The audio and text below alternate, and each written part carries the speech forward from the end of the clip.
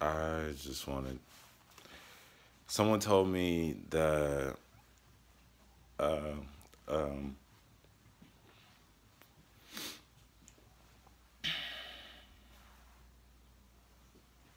someone told me that you should be transparent with the people that you entertain and the people that you keep company around.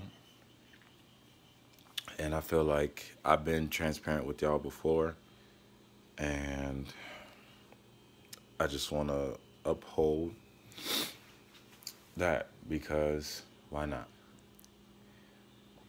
Um, just got home from work. Um, just got home from work, and my door to my apartment was unlocked. I've been in the process of trying to get everything together because I have a really big announcement for you guys. Something really big coming up. But I guess other people have plans for you. I guess not you specifically, but I'm talking about myself in third person. Um, I'm trying to get everything in my house correct so that I can go about this correctly. But I wanted to. I didn't when I first walked into my house. I didn't know what to do. I didn't know what to say. I didn't know if I should call my mom, call the police, call. I didn't know what to do. Um, but I guess you know, my mom always told me everything happens for a reason. Nothing happens by coincidence. Um,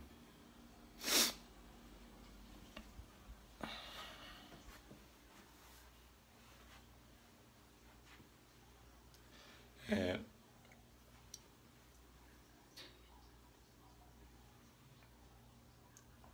and I got home and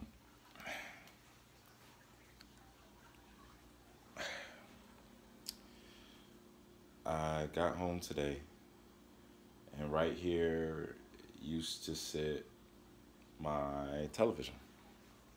To sit my television. I don't know if you guys know, but I work at Best Buy and I love that job and I've worked there for over a year now and I I've always want my dad kind of got me into the type of person to where I like really nice things. I really do. And he's always had the motto of like, if you save your money, what do you save your money for? To spend it. And um, and so I worked really hard. I was working hours. I was actually working at Panda Express and Best Buy at the same time, and I saved up enough money to buy my TV. My TV, I got on sale. I bought my TV for $1,200,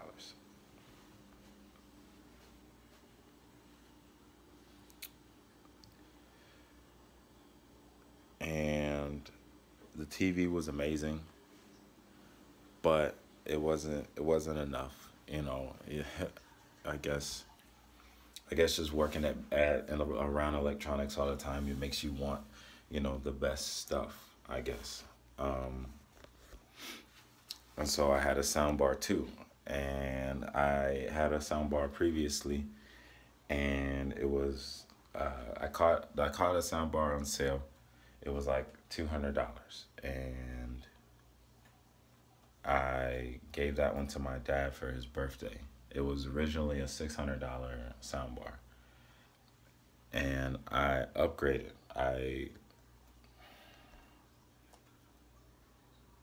I spent more money on the soundbar. So my TV was $1,200 and my soundbar was $1,000. So I had a home entertainment system of $2,200,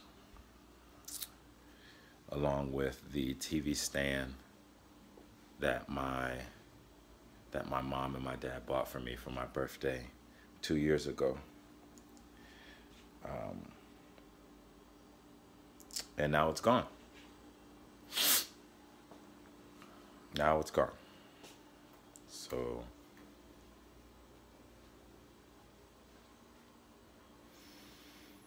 that's just hard work that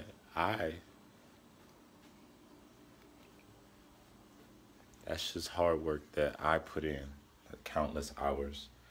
I I know the only way I can put it, I told you how much the stuff was.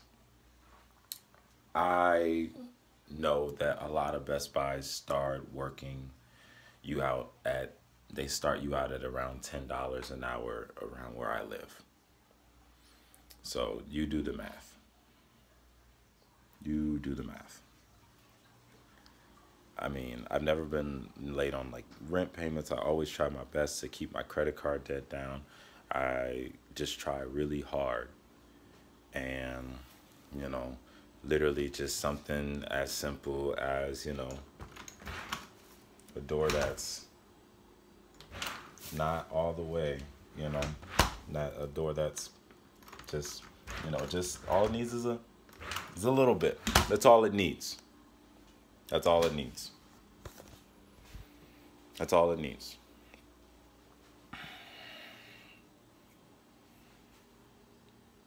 So I was planning on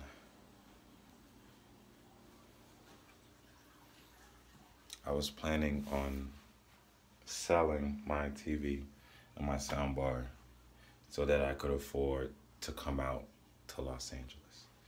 I wanted to move out to LA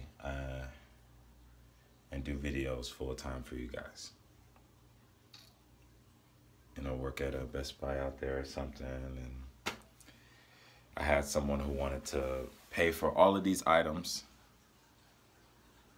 and that was my ticket. And now tomorrow I have to tell this person that I don't have the money. I just don't have it. Where is it? I don't know. It's in the back of somebody's truck. To the back of somebody's truck. Wherever it's at.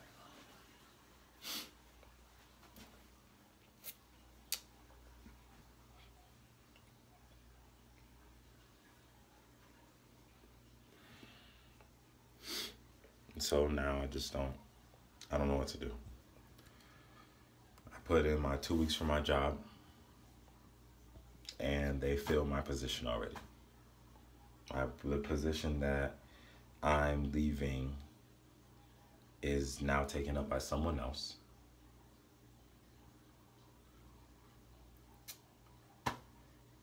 And the money that I was going to use for next month's rent and the cash for me to go out to California is gone. Somebody walked in and took it.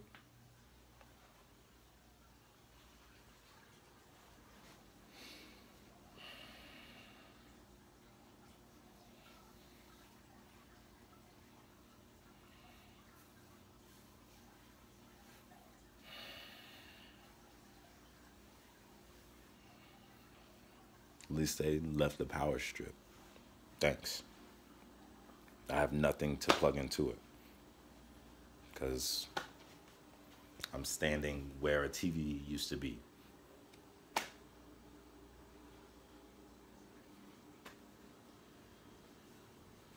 What am I supposed to do, y'all? What am I supposed to do?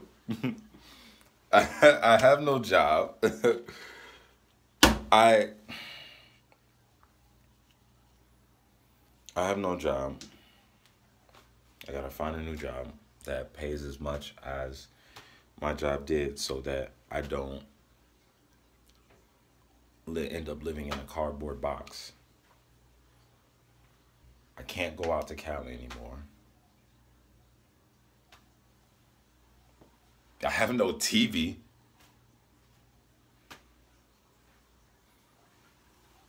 What am I supposed to do, yo? And this hurts. Like, I grew up, you know, I was born in Gary, Indiana. I don't know if you guys ever heard of Gary, Indiana. It's a city. It's a city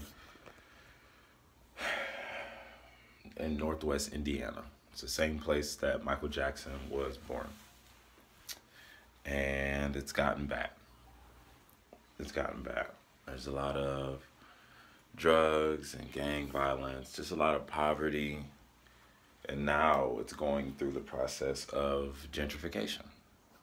So a lot of those people that lived in Gary, because they're too poor to live anywhere else, are now being kicked out because Gary's being remodeled. Which sounds wonderful for people who want somewhere close to Chicago to live. But it's horrible for the people who are getting kicked out.